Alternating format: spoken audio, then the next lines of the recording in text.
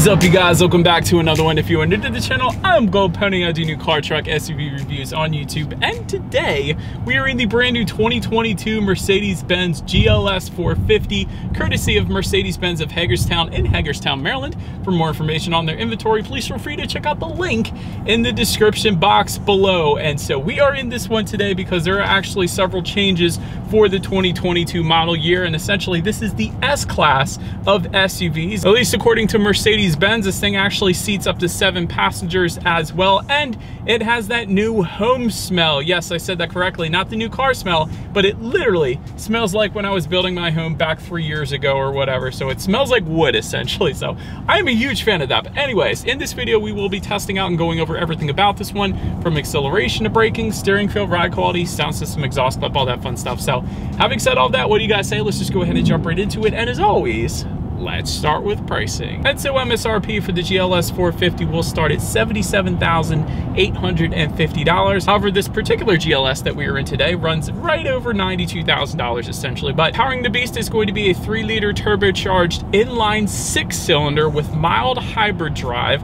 putting out 362 horsepower at 5,500 RPM, 369 pound-feet of torque coming in at 1,600 RPM. Power sent to all 4 wheels through the Mercedes-Benz 4MATIC all-wheel drive system. That power is sent to the ground through a 9-speed automatic with paddle shifters, giving you a 0 to 60 time coming in at approximately 5.9 seconds. MPG numbers then are going to come in at 18 in the city, 24 on the highway, taking premium unleaded fuel. And so, but before we do any kind of fun acceleration test here in our GLS, I wanted to mention to you guys the drive modes. It is labeled Dynamic Select. That button is just to the left of the touchpad controller. That will include Eco, Comfort, Sport, Off-Road, and Individual, allowing you to adjust different driving characteristics, including shift points, throttle response, steering sensitivity, and the Airmatic air suspension settings as well. So we'll get more into that, of course, in a little bit here. But having now got all of that out of the way, what do you guys say? Let's go ahead and find a straightaway. Let's put the paddle shifters and acceleration here to the test, and let's see how quickly we can get our new 2022 GLS 450 here up to speed. 3, 2, 1, go.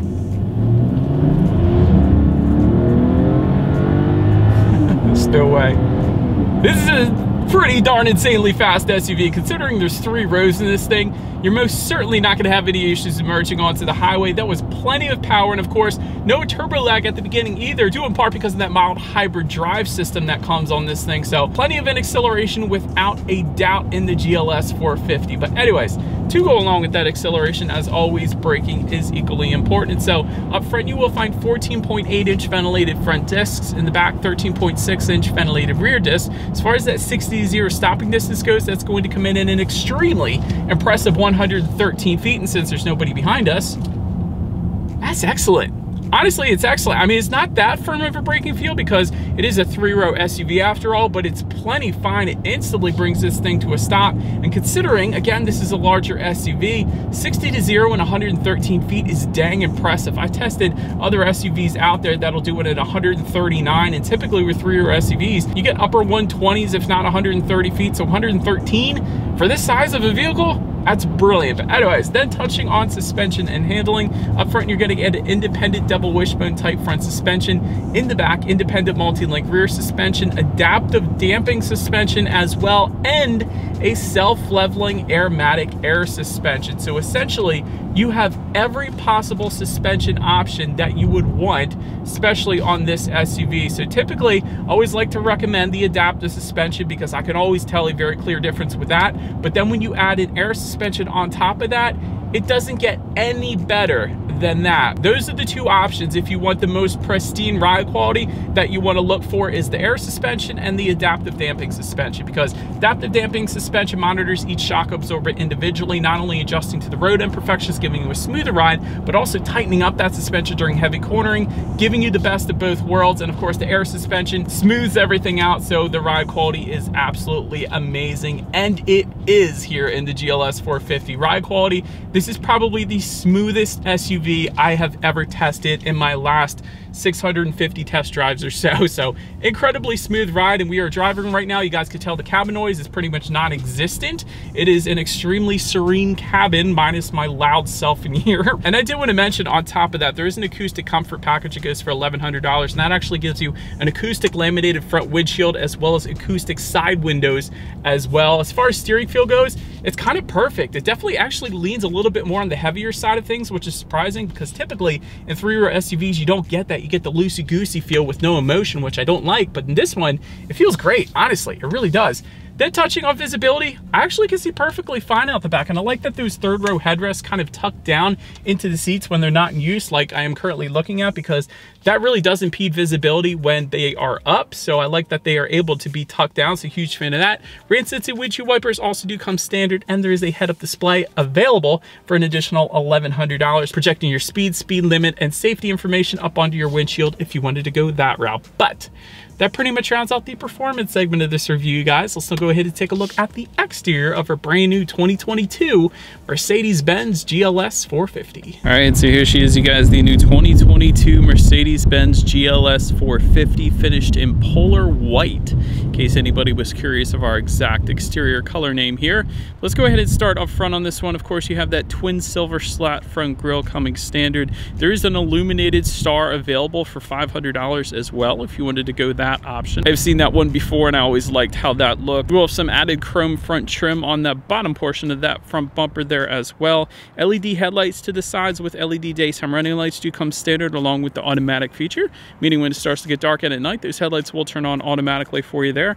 Automatic high beams also coming standard, meaning if you have your high beams on at night, and since it's a vehicle coming in the opposite direction, it's going to automatically bump that back down to low beams. Then when the vehicle is gone, it's going to automatically then put it back up to high beams. So that's pretty convenient. And there is an AMG specific front fascia with the AMG line packages. We do have one of those packages here today. So for example, there's twin slats in the bottom two corners there as opposed to a singular one where you would get in the non-AMG line package. So I did want to mention that as well. I think it looks pretty darn good, but that pretty much rounds out the front end of this one. Let's now go ahead and make our way to the side of the GLS. All right, so now since we are around to the side of this one, raised aluminum roof rails do come standard. I like that. Got the satin chrome trim, window surrounds also coming standard as well.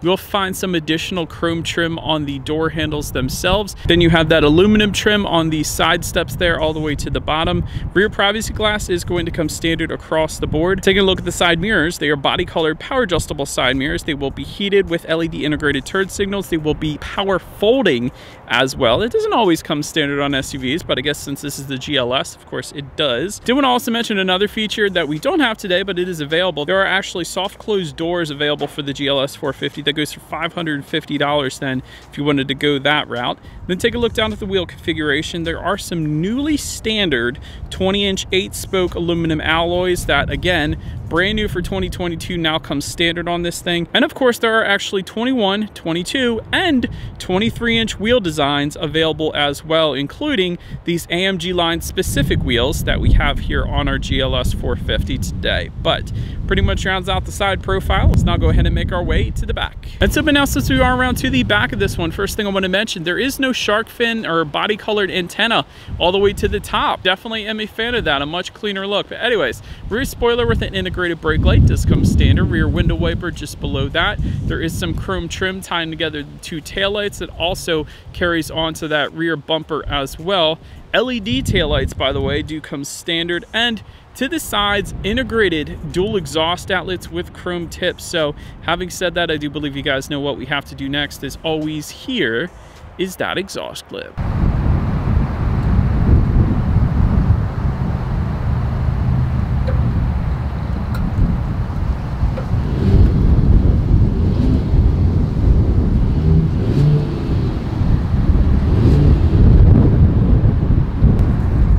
But now since we are around to the back of the GLS, when it comes to opening that rear tailgate, it is a hands-free power tailgate that does come standard, so that's definitely nice. Once opened up, cargo capacity behind that third row comes in at 17.4 cubic feet. If that was not enough space, there are some buttons found in the cargo area. You can fold that third row down, bumping that up to 42.7 cubic feet behind the second row then. And then with all rows folded, that is going to bump that up yet again to 84.7 cubic feet. But in In that cargo area, of course, can find some cargo lighting. That's a given. There are tie-down anchors. There are side parcel nets. There's a grocery bag hook, 12-volt power outlet. And if you were to lift up underneath of that cargo floor, you're actually going to find a spare tire, which I was actually happy to see. I always prefer that as opposed to the fix-a-flat. But there's actually also a button in the cargo area, though, to actually lower the rear suspension by nearly 2 inches, because we do have the air suspension after all for easier loading and unloading. So thought that was a pretty luxurious feature there as well. But then make your way up to the rear legroom. This is kind of impressive, you guys. Third row legroom is going to come in at 34.6 inches. So very impressive there. For reference, I'm even 6 feet tall. This is how much space I had in that third row. Did want to also mention though, for this third row passengers, there are a couple cup holders on each side back there, but there's also a couple phone charging ports on each side back there, which you don't always find in the third row. So I thought that was pretty cool too. And of course, there is rear ventilation found on the ceiling or the roof of this thing for all 3 rows as well. But then making our way up to the second row legroom, that is going to come in at 41.9 inches. So again, for reference, I'm even 6 feet tall. This is how much space I had back there. Did want to also mention though, traditionally, this is going to come with bench seating, meaning there's going to be 3 seats in that second row there.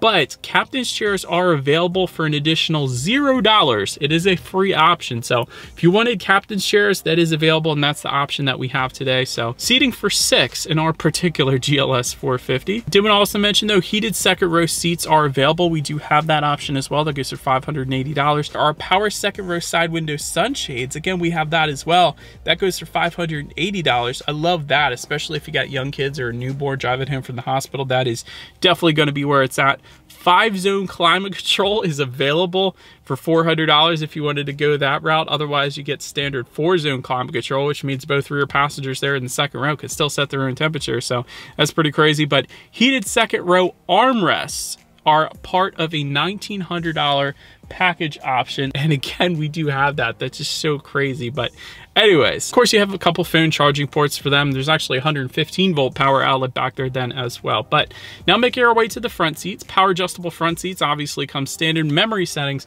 for up to 3 different drivers that can be found on the driver's side door. But there's also memory settings for up to 3 different passengers, because they have their own memory settings on the passenger seat there as well, which is pretty cool. You don't always get that even on luxury vehicles. MB-Tex upholstery is going to be the standard finish for this seating. However, full leather is available for $1,620. Then Napa leather is available for $2,990 if you wanted that. Heated front seats do come standard. Ventilated front seats now are newly standard for the 2022 model year. For the 2021 model year, they didn't come standard. They were an added option, but now they come standard. So that's pretty cool. Multi-contoured front seats with the massage function, that is an option that goes for $1,100 if you wanted to go that route. But ultimately, seating was insanely comfortable with all the adjustments that are available for this seating. You're definitely not going to have any issues finding your perfect driving position. But then taking a look at the steering wheel, this is where it really gets good. Power, tilt, and telescoping to start. It is leather wrapped. That comes standard. However, there is a wood and leather combination like we have today available for an additional $600. I love it. You don't see it that often, so I'm definitely a big fan. And heated steering wheel, another option that goes for $250 if you wanted to go that route. But to make our way to the startup, let me first start by showing you guys the key here. You do have your lock button all the way to the top, unlock button just below the Mercedes logo there, and there is that button to pop the rear tailgate if you wanted to use that as well. But ultimately, it is all keyless entry with a push button start. So all I'm going to do here is simply put my foot on the brake and press that black engine start button located just by the driver's right knee. And so once started up, 12.3-inch digital gauge cluster does come standard, and it is completely customizable. There are plenty of different looks and gauge configurations with different colors, different loadouts that you can display up there, which is one of the beauties of having a digital gauge cluster in general. So I have always been a fan of Mercedes-Benz's gauges. You also, of course, get your basics, outside temperature, how many miles you have left until you hit empty, and a ton of other things there as well. So everything you could possibly want up there. Digital speedometer if you wanted that. So very nicely done when it comes to the gauges here. Then take a look at overall interior quality. A power sunroof is going to come standard. However, there is an optional panoramic glass roof that is available, and we do have that option, so that's pretty cool. Homelink controls for up to 3 different garage doors can be found just below the frameless rear view mirror, so that is nice as well. Again, 4-zone climate control coming standard. 5-zone climate control is available. There is a gray linden wood trim that comes standard. We do have a wood trim, but it is not gray, and perhaps between that wood trim and the wood trim on the steering wheel, maybe that is why this thing is smelling like a new home as opposed to a new car. So that is pretty cool. But anyway, 64 colors of ambient lighting also coming standard. Heated and cooled front cup holders is a available option. We do have that option. That goes for $180. So that's a super big feature there as well. I absolutely love that. Overall, interior quality is flawless. Every time I review a Mercedes-Benz, I say typically that it has the very best interior quality of any of the other manufacturers that I test out. And that is still true to this date. Mercedes really focuses on luxury and they do a very good job of it, whether it be the contrast stitching or the wood trim or the heated and cooled cup holders. But nonetheless, let's now go ahead and take a look at the infotainment screen. It is a 12.3-inch color touchscreen display to match the 12.3-inch digital gauge cluster, of course. But like I said, it is touchscreen. You can also use the touchpad controller located just behind the cup holders, and there is also that option to simply say, "Hey Mercedes," and then it essentially will do whatever you want it to do. I'm sorry, can you say that again, please? You see what I'm talking about? Bluetooth and audio streaming, of course, does come standard. Android Auto, Apple CarPlay as well. Factory navigation system also coming standard. And my very favorite part, essentially, to all of the infotainment screens of Mercedes-Benz is if you swipe up from the very bottom there, there's a section called themes. That gives you a bunch of different themes that completely alter the experience of Mercedes-Benz, whether it be adventure, trip, experience, efficiency, lounge, or standard. It not only adjusts the digital gauge cluster, like I was mentioning to you guys not too long ago, but it could do a bunch of other things too, like adjust the ambient lighting or adjust whether or not the moonroof is open or closed. It really does control a good bit of the interior of this cabin, which I am a huge fan of. So one of those things that just never gets old. But anyways, of course, you can find your radio information up on the infotainment screen as well. And so, by the way, when it comes to the standard sound system here on the GLS 450, you will get a 13-speaker Burmester sound system, 590 watts, dual subwoofers, and a 9-channel digital amplifier. So having said all that, what do you guys say? Let's go ahead and turn on the radio, see what we got playing today, and let's test out the clarity of this one.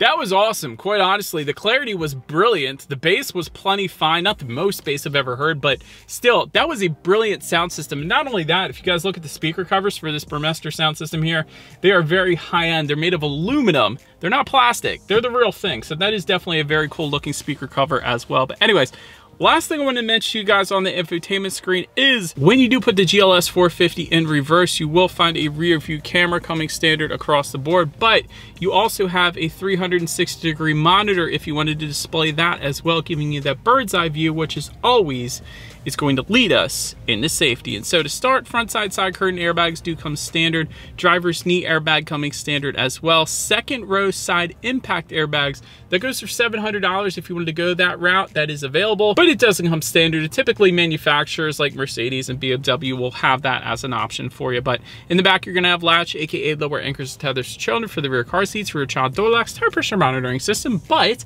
also coming standard will be active brake assist, Mercedes-Benz emergency call service, meaning if you were to get into an accident, the vehicle is going to automatically call you and ask you if you need an ambulance or the police or whatever the case is. So that is definitely a very nice safety feature in itself. Attention assist, crosswind assist, blind spot assist, Parktronic with active parking assist. That's a crazy feature where the car literally parks itself for you, not just parallel parks, but finds a parking spot and then asks you if you want to pull in or back in. It's a crazy feature. But adaptive braking technology, auto dimming rear view mirror with the driver's side dimming mirror as well, which is pretty cool. You'd always get that. But then there is a driver assistance plus package that goes for $1,950, and that gives you a bunch of added advanced safety as well, including adaptive cruise control, active steering assist, evasive steering assist, active brake assist with cross traffic function, emergency stop assist, blind spot assist, lane keep assist, lane change assist, speed limit recognition, and route-based speed adaptation as well. And so overall, when it comes to my final thoughts, this is